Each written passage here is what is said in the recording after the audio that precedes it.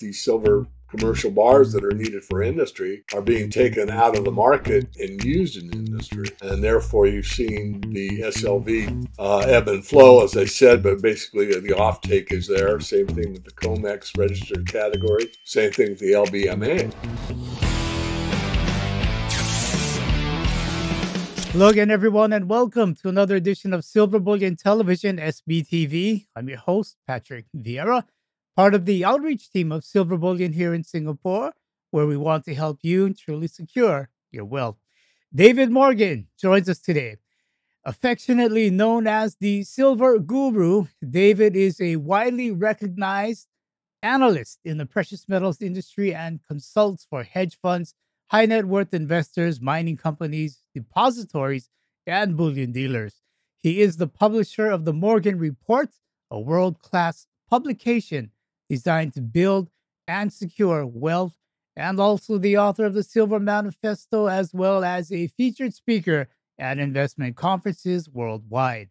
And we're delighted to have David Morgan join us once again today. Time to saddle up and silver up for David Morgan. David, welcome back to SBTV. How are you doing? Patrick, I'm doing well, and thanks for having me. Glad to have you back on. It's been a while. We got to make these increments a bit shorter, so hopefully we can do that. Yeah, David, the most obvious question is, of course, the metals prices. Gold continues to hit all-time highs, and silver, it's perking up a bit, starting to go up price-wise. From the way you see it, though, what were the one or two or maybe three things that recently brought silver to life? Well, that's a bit of a tough one. This is opinion. One is that gold had broken out, and the $2,000 US dollar marker became support rather than resistance. So gold was obviously making the next leg up. And how long it'll go, and where it will get to, and how long, we don't know. But we do know that it's taking place. So that just continued to, manifest. And so the silver people were like, well, what's going on? And so somewhere along the line, some buddies decided to get in the silver market.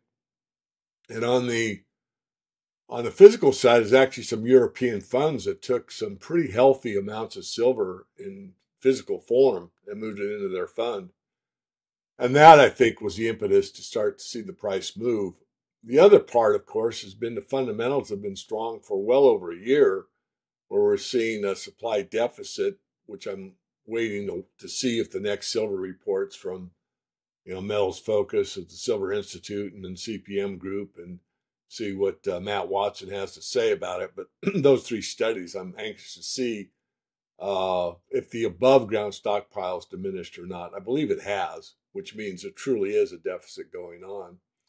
And solar is just such a huge amount of offtake now, where it's almost 30% of the market, at least by some analysis, it's that big.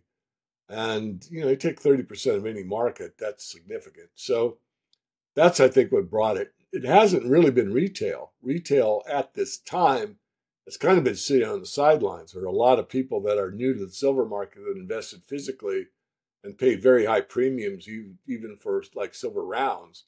And now some of that's been sold back to the dealers or the wholesalers, and they're sitting on inventory.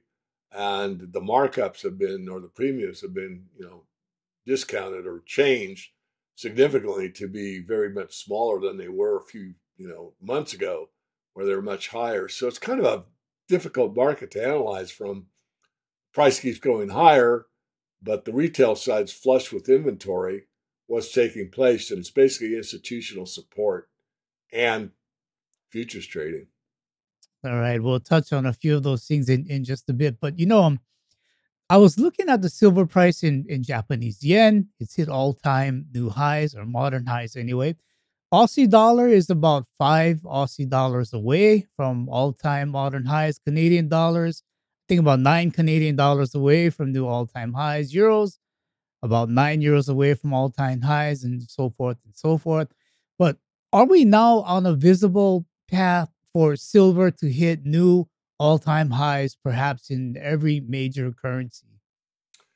I would say every major currency except the dollar. I think if we get to, I don't know what it would be because I don't look at the foreign exchange markets that often, but we get it in all the other currencies you mentioned, new highs, all-time highs. I don't think it'd have a lot of effect on the market. I mean, it would in that jurisdiction, but when you see those all-time highs, many people, retail investors, are not going to say, oh, it's an all-time high, I'm going to sell my silver now for fiat. Most of those people are looking for even higher prices, and they're looking to hold for higher prices. And the new buyers, as I mentioned a minute ago, are the institutions, and they really don't care what the price is. That sounds rather stupid, but it's actually the truth.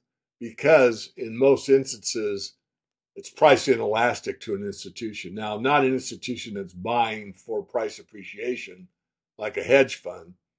Shouldn't have said institution. Let me back that. Let me take that back or walk that back. Institutions are looking in the futures markets for, or ETFs for, price appreciation. Industrial users is what I meant to say. Industrial users are price inelastic, so they don't really care that much. So if they have to buy silver at 30 US dollars or 35 US dollars to put, a tenth of an ounce into their product, it really doesn't affect the cost of that product. That's price inelastic. If it's only 0.1% of the product and becomes 0.2% of the product, they don't care if the price doubles. And that's the case for silver in so many instances, be it, automobiles, be it something, even solar panels. It's not as big a percentage of the cost of a solar panel as people might think. So it's price inelastic. Like these industrial users really, do they care? Yes, somewhat, but it's an insignificant change for them, which is very beneficial to the silver market as a whole, because they could come in and see the solar industry, double from what it was a few years back. And yet, since it's price insensitive, it's not safe for these solar companies to say, oh, I got to cut back on the amount of solar panels. Silver costs me too much. No, it's full steam ahead. Keep going, baby. Pump these panels out. On the institutional side, that's different. But they do it basically with the futures markets, not with physical. There's some funds that do buy physical. And when you look at the biggest one, the SLV, it makes no sense because the silver price is going on a tear, and yet you see a depletion of the silver coming out of the SLV. Now that ebbs and flows, and I know there's been, some pretty massive amounts of silver put back into the SLV. But on the aggregate, on the whole, basically where you would see silver now with all new time highs in most currencies, you would see a larger input into the silver SLV, and it would be above and beyond where it's ever been before. And it's not. It's much lower than where it's been before. So that begs the question, what's really going on? And I think the answer to that is that these silver commercial bars that are needed for industry are being taken out of the market and used in the industry. And therefore, you've seen the SLV ebb and flow, as I said, but basically the offtake is there. Same thing with the COMEX registered category. Same thing with the LBMA. So where's that silver going? Well, you could broad brush it and say uh, into semiconductors, automobiles, and solar panels. If you're enjoying this interview with David Morgan and I, please do subscribe and give it a thumbs up.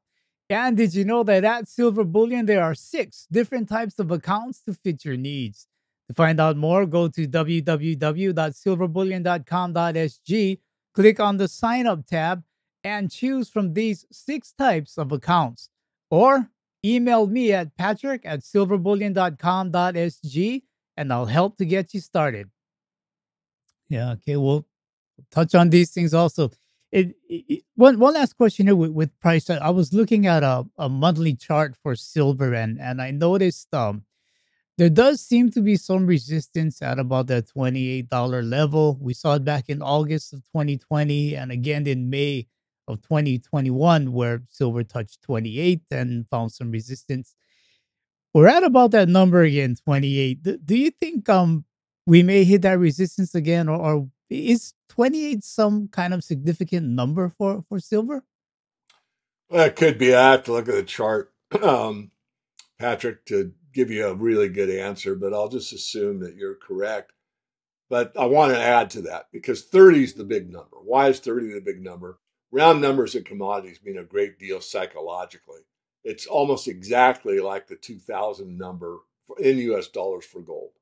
Once 2000 was at level, we can't get through it. We can't get through it. When we get through it, it falls back. We get through it, we fall back. 2000, 2000, 2000. Once that number becomes support and not resistance, then there's a whole new mindset, a whole new psychology. Gold is on its way, 2000 support. And it'll be the same thing with silver at 30. So when we hit that round number and get through it and become support, which I said in the January issue, I thought we'd get to 30 this year. And whether or not it becomes support or not, I don't know. I didn't know in January. I still don't know. But the way things are going, it looks like that will happen this year. I don't think it's going to be immediate. Could fall off 28. I'm looking actually for an indicator to provide me for call an intermediate top, and that's always tough to do, especially if you're wrong, especially for people that pay you for your insights. But I see the other whites are coming up today. Platinum and palladium are both making 3.5% moves in a day. Usually, when they come and are laggards, they're lagging. Silver's lagging gold.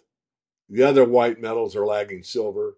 When they catch up, so when I see $1,000 platinum or thereabouts, that will probably be the intermediate top. So I'm giving away some of my insights. Doesn't mean I'm right. So take it with a grain of salt, folks, but that's what I'm looking for. Yeah, I agree. Platinum is looking pretty interesting as well. But with silver moving up, we're starting to see some movement with the gold and silver ratio. What number are you looking at with this ratio before, let's say, you or maybe some of us out there should maybe consider switching over from silver to gold? Well, that would be in the 30s. I mean, the one so far it's already hit in this bull market was 33 to 1. So it didn't get to 30 to 1. So I would say under 40, you would want to probably switch from silver into gold. I wouldn't do it all, but people do what they do. I would take half of my trading position because it could get to 20 to 1 once we really get going here. But I thought you were going to ask me a different question on when do you think, what ratio do you need for the gold silver ratio to be for you to be convinced that silver is going to make its move? And that's 70 to 1. And we're not there yet. 7 to 1 on 70 to 1 on silver at 30, 7 times 3 is 21. So 70 to 1 ratio, gold would only be at 2100. And we're at 23 plus change right now, 2330. So, but that's what I want to see. I want to see silver above 30, and I want to see the ratio below 70 for us to really know that we are well on our way. And again, I think that will happen probably by the end of this year. Uh, these markets tend to accelerate as they get stronger and hopefully not over accelerate, although they could, ebb and flow again, move up really fast and then get a big smash. And then people that bought it at 28 and watch it go up to kiss 29 and change. And then bang, it's back down to 26 in a week. Get disheartened. Oh my goodness, I never should have bought. I knew 28 was the top and blah, blah, blah, blah. Talk themselves out of it. Maybe get out of the market. And then the market all of a sudden 2 months later is back at 30 and it gets over 30 and it stays there. And that's just an example. But the idea is the bull market is very hard to ride all the way up. Most people will see these big corrections, and then the next time they see one, they'll sell out or just get out because they just can't handle the volatility. But the volatility now is just the precursor to the kind of volatility that we will see in the future when we see, $100 moves in gold, for example, in a day. And those days are ahead of us. Yeah, definitely exciting times. But when these things happen, those are when I get the comments, Patrick, you said this, Patrick, you said that, da, da, da, and then I start getting in trouble sometimes, but I guess it comes with the with the territory here. But David, back in earlier this year, January 2024, the Silver Institute put out that report saying the global silver demand is forecasted to rise to 1.2 billion shortage. Does this should this start to ring the bell for people to buy silver or take a look at silver? It does, and it has. Like I said, some of the European funds are buying physical silver. Can't remember the name of the fund, but they bought roughly 20 million ounces of physical. And when the PSLV, the Sprott Physical Silver Trust, bought or ETF bought silver, they bought it for about 22 million ounces. So it's right in line with that, which is a pretty good slug of silver. And then every market moves at the margin. So that's 22 million ounces that will go in for investment purposes in strong hands. That's really not available for the solar panel industry, for example. So now that shortens the supply, and 1.2 billion ounces versus a total supply of 1 billion is a 200 million ounce deficit. You don't need too many 200 to 250 million ounce deficits to really start eating away at the above ground supply, if those are the true deficits. And there's some argument about whether or not those numbers are true or false. Obviously, the Silver Institute, Metals Focus, and some other studies were incorrect for 2023 on the amount of silver used in PV photovoltaics. So there's been an adjustment made, and that will be reflected in the next study that comes out the end of this month. I saw a recent interview you had with our good friend Chris Marcus over at Arcadia Economics, and you said something pretty interesting. It ought to make every investor or even non-investor take a pause for the cause of silver. You said, in theory, we will see industry alone will not have enough silver to meet demand. Can you go into this for us, and we'll get it back in context?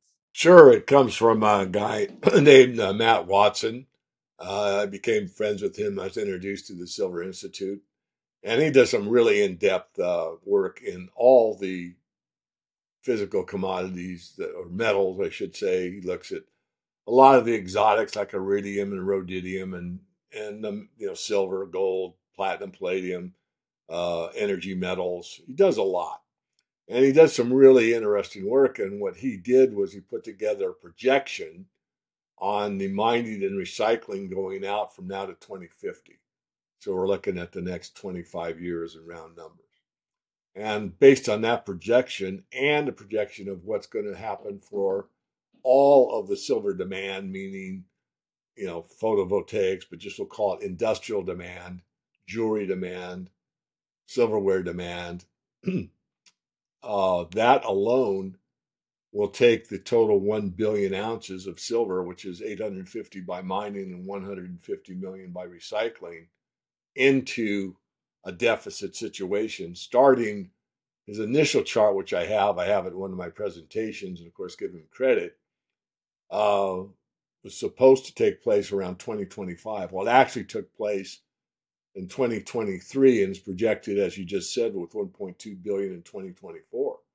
So you have to shift the curve over, at least right now, in order to make it make sense, because of our knowns. They're not projections anymore; they're givens. It's given we used about 200 and what, I forget the exact number, 230 million ounces more than we were able to recycle and produce out of the mining industry. So when you do that, you see that we're in a deficit, not counting investment demand, over the next basically 25 years. So that says, well, that's going to deplete the above ground supply. And we already saw that happen for 15 years. From 1990 to 2005, we had a 100 million ounce deficit for 15 years in a row on average. That was the average deficit. It wasn't exactly that number, but on average. So we went from 2 billion ounces above ground to 500 million. We lost 1.5 billion ounces of above ground stockpile. Now the above ground stockpiles maybe 3 billion. No one knows the exact number. And if we start depleting it at 200 million ounces a year, then that will be 2 billion in 10 years, which will take us to 1 billion. But then you've got to factor in investment demand. And that could go crazy with the amount of paper money that's been printed, gold going nuts, people looking for alternative to gold investment, and then realizing that silver is in a deficit situation. So anything that they own will be, putting more price pressure to the upside. So I'm still very bullish on silver. And even if he's wrong in his projections and the mining and recycling curve isn't flat for the next 25 years, which is what his projection says, we still have a very dynamic situation, especially knowing that the monetary side or the safe haven status of silver is only going to improve from here, especially once it gets over the $30 mark and that 71 ratio that I outlined already. That's when you really get the signal that silver is being bought for investment purposes and the industrial side is not going to go away. In fact, we could get to a point where the investment side starts to create I would say shortage, but a tightening in the market to such a degree that big industrial users start to stockpile silver, just like hedge funds are, to make sure they don't run out of that essential element in order to stay in business. Right. That's a great point there. Um, as far as projections, I read briefly. I think it was in Bloomberg where it, I forget which company, TD, or I think it was saying that they're seeing maybe 2 years of above ground supply left for silver. Did you come across that? Yeah, I posted on Twitter. I think it was a little bit slanted, but I think the idea is correct. We don't know. See, the problem with how much silver is there is one, the LBMA is pretty opaque. We get a number that they give us, so we'll assume that's correct. What we don't have is a category like having the COMEX. So we don't know how much of that silver is held by institutions that want to hold it for investment purposes and how much is free floating for industrial use. In the COMEX, we do. There's two categories. There's eligible and registered. For the most part, it's only the registered category that's available for investment. For any purpose, but primarily for industrial use. Whereas the eligible category is primarily investment, and the investment side is much larger in the COMEX warehouses than is the industrial base, and that's been depleted quite a deal since the silver squeeze started a few years back. So we know that that's being depleted on aggregate on the whole. Yes, it got down to 30 million or less, and it's back up to 40 something. I haven't looked for a little while. But also the depletion of the large ETFs like the SLV that I mentioned earlier. So a lot of this physical is going somewhere. And again, it's probably going into the industrial side and put into product of some type. I mean, right now, the semiconductor thing is sort of the rage with NVIDIA and all that they're doing with their new products and how much computing power they are and how powerful these new chips are and how they could be combined to two chips integrate with each other and act as one. I mean, it's fascinating what's going on the on the leading edge of the computer industry. And that alone is around a 50 million ounce market. It's gone from 44 million. So, there's a lot of stuff in the silver market that's just right in front of your face that people don't really know about because they're not students of the silver industry and realizing that this is almost a gimme. I mean, there's not too many stock buyback programs that take in basically 30 or 40% of the float every year and buy it back. And that's what you could use as an analogy with the photovoltaics and add in the semiconductor industry. And if you want to throw on the icing on the cake, add the the automotive, you've got a pretty substantive amount of industrial demand. Well, David, we're going into a recession, and you even said you think we're going into depression, and there's not going to be as much demand for silver in the industrial side. That could be true, but it would also mean that probably the new silver supply coming above ground is going to be curtailed as well, because if you're losing money on the mining of silver, or labor costs go up, or you see a depletion in your reserves or whatever, there'd be a lot of reasons that they kind of would work together. Not necessarily in every case, but there's a lot out there that's favorable to the silver supply. And I'm probably going to take on Matt's new study and get really deep into some of these numbers that you don't get from CPM or from the Silver Institute, and look what his projections look like on not an aggregate basis, which he does in that graph I just described, but more in depth of how much are we looking at just on the computing power side with semiconductors, how much are we looking at just with photovoltaics, how much are we looking at with new solders or some of the catalysts that we use, what other new uses are potentially out there that will need to use silver above and beyond using any other element. So there's a lot to it, but all of it's favorable to the silver market. And this is something that's just dawning on some of these funds right now. And they're also of a mindset that's unique in the industry, and that is I'd rather own the physical than a piece of paper that represents price movement. And that's what's really going to move the market. Yeah. You're really making me think with everything you're saying that if I were a businessman and I need silver, I might just go directly to the mines and offer them a percentage of their silver for X amount of years, for X amount in price. I mean, do you think this happens, is happening, or will happen? Well, it's already happened. It's well known that Avino Silver does that. I think it's Mitsubishi. I have to look it up. My memory's not as sharp as it once was, but they do have an agreement, offtake agreement with a main silver user, that rather than dally around with somebody, they just go direct to the mine and they take it straight out of Avino's stockpile and use it. And that's probably done in. I'm sure it's done in other places. I don't know how many.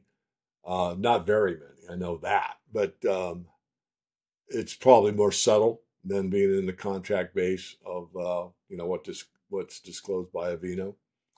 But for the most part, no, they have direct relationships with the refiner.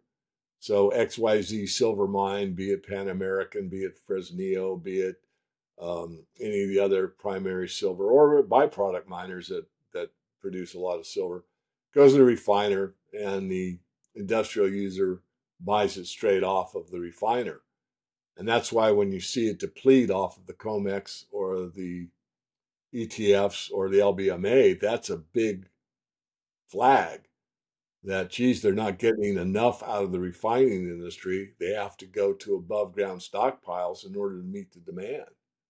And that's a flag saying, wait a minute, it looks like at least we're starting to deplete the above ground stockpile to meet the demand. And is that a shortage? It's definitely a deficit. It does say that there's not enough demand there's more demand on an annual basis than there is supply on an annual basis. And that demand has to be met by above ground stockpiles, which implies the above ground stockpiles are being depleted again. Just want to ask this question. I don't know the full ins and outs of this, but let's say when you do have these offtake contracts, you do have these industries buying directly from the refiners.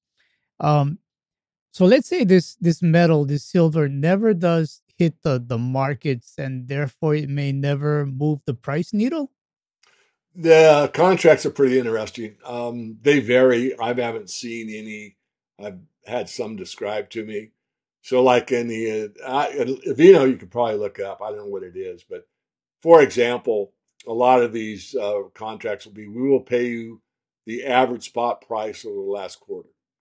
So they're not getting a high, you're not getting a low. So the average quarterly price for silver, let's say between April, May, and June. Let's pick a high number, like $28 is the average price. That's what these refiners will pay because they want to have the silver.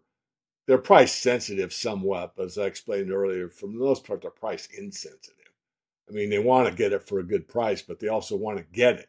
It's getting it that's more important than getting every last penny out of the cost. So they'll just do like a monthly. Depends what their delivery schedule is. It could be on a weekly basis. Depends what the user is and what their demands are and what the flow rate is. But it'll be a smooth curve so that both the refiner and the end user is happy that they're both making a good deal for each other. I'm getting the price on an average for this month, and you're paying the price on average for this month. Now, the way they manipulate, or well, let me restate that, the way that they can mitigate their cost is to go into the futures market and hedge, say, so well, silver, our analyst said that silver's a really good buy here at 25, so we're going to lock in our need for the next quarter silver at 25, and they actually pay 28 because silver did really well that quarter. Well, they saved that $3 difference because they hedged in the futures market. And that happens all the time as well.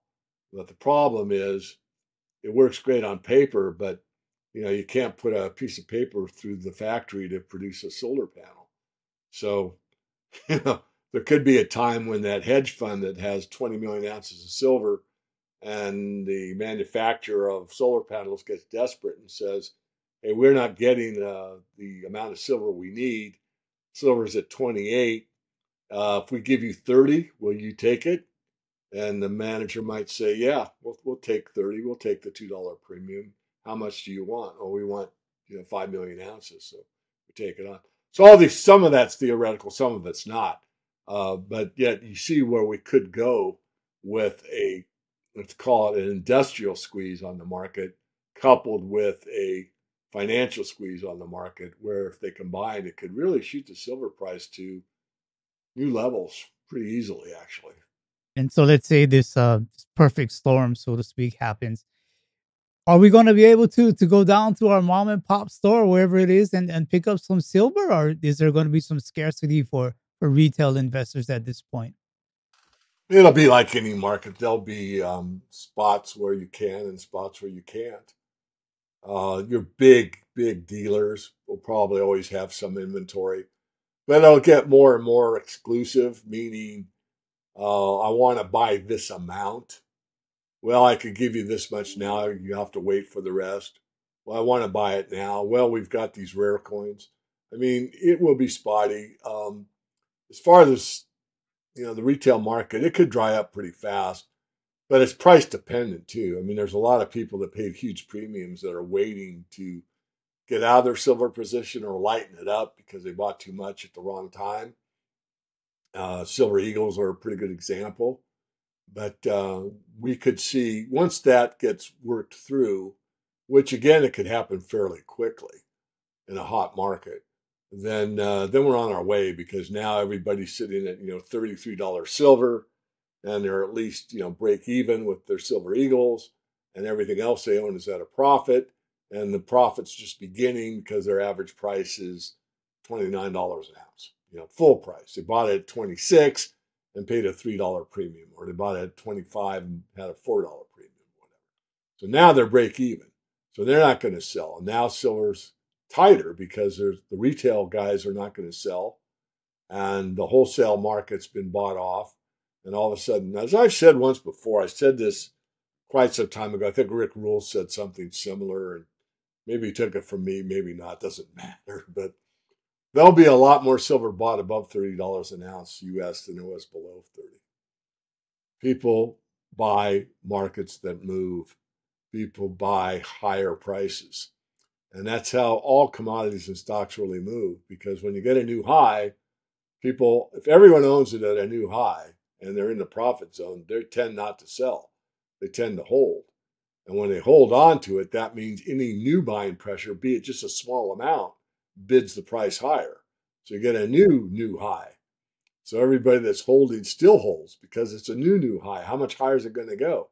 There'll always be an ebb and flow. I mean, there'll be people that will sell back at any price because they need it. They need the cash, or they're sick of the market, or their wife's nagging them, or the fund is moving into biotech and leaving the commodities market or whatever. So there's always a two-way market, but it can be very, very tough to get new sellers into a market as a market's making a new high.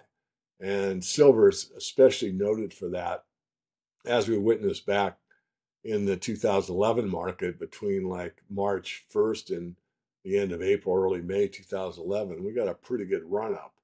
And that was mostly paper driven at that point. So, as we are seeing now, really.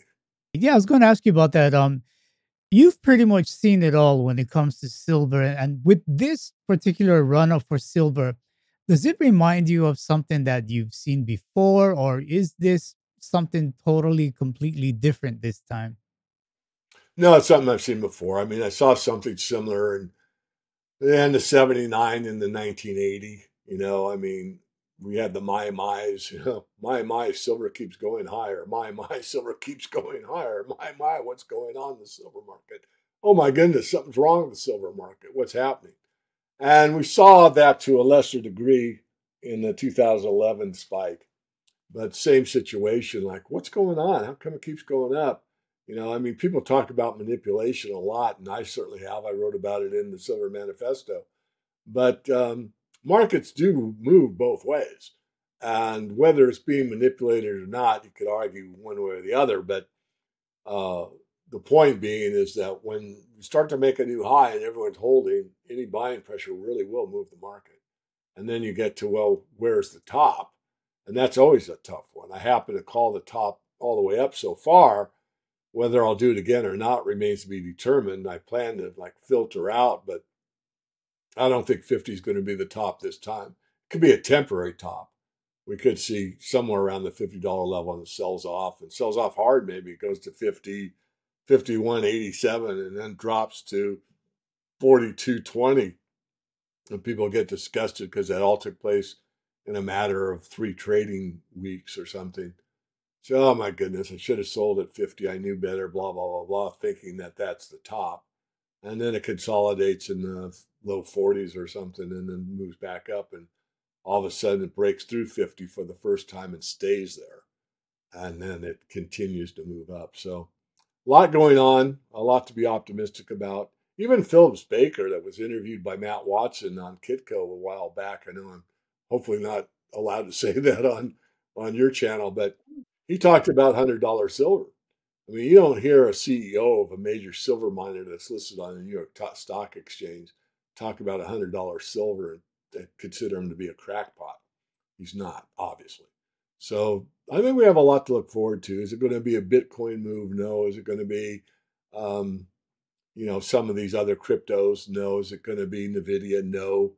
But we take silver seriously as a monetary metal. The investor side does, and as the ultimate hedge, because if everything else is going down and silver's going up, it may be the last man standing in some portfolios. So it's worth having some. I think the biggest problem with most silver investors that are discouraged is buying too much, buying the wrong type, and buying at the wrong time. Yeah, I hear you. I hear that all the time. One last question here.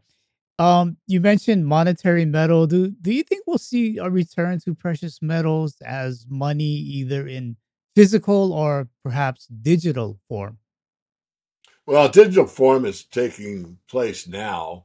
It's certainly not a big adoption to it, but there's some that do it and use it. As far as in physical form, yes. I mean, and I'm going to do a podcast here. In fact, I got to get going on it. I've been promising it for a few months. But there's been several states here in the United States that allow silver or gold to be used in any transaction as long as both parties agree. So that's already on the books and legal. So the answer is yes. And I think what's really makes the impetus take place is further depreciation of the currencies worldwide and ease of use. And really, the ease of use is to put silver in a depository and issue a debit card against it, and or put silver in a depository and issue a digital cryptocurrency behind it. And with those two ways to implement it, it mitigates the problem of putting the silver eagle on the counter and saying, I want to buy this, these two books or whatever. Because then what do you do? What price do you use? What do you give change in? And all that. All that's circumvented if you just back it with silver and let, the terms and conditions work, which you get the close of the LBMA at that evening as your standard price, and you are paid back in the fiat equivalent, and away you go. Or you actually don't even get change. You basically just mitigate in grams or grains the exact amount of silver to fiat equivalent based on the LBMH fix, and everybody's happy. And there's nothing wrong with doing it that way because the price of silver does move up and down, but so is the price of the dollar vis-a-vis the currency exchange rate. But no one really thinks about that. They just think I'm spending dollars. But in a way, it does vary as well. So it would work quite easily. In fact, there are some systems that are set up, as I said earlier, but they're not well known and they're not taken advantage of. But as things deteriorate more, you'll see more and more people run to the gold and silver markets, and they will start to take on these more, let's say, useful tools to be able to actually spend it. All right, let's hope this happens. Would like to have a silver debit card. David, before we head out, and I got to get you to that podcast, can you let the people know how they can follow you and see more of your work? Sure. The first place is the morganreport.com. Just be sure to get on our free email list. And then the next best place is probably on Twitter at SilverGuru22. And the last place is take a look at the documentary I'm making with others called silversunrise.tv. That's a documentary about the fear and stress and control of money and how to overcome it. We're working on that documentary as I speak. All right. Look forward to that. David, I want to thank you again for your time and again, insights. So you give it like no other. So I appreciate that. And I look forward to doing this again soon. Well, thank you, Patrick. It's always fun to be with you. That was David Morgan sharing his views on silver and the economy. To see more of David's views and work, please go to www.themorganreport.com. If you like this video, please do subscribe, give it a thumbs up, and share. All are greatly appreciated. Audio-only versions of this interview can be found on iTunes and Spotify.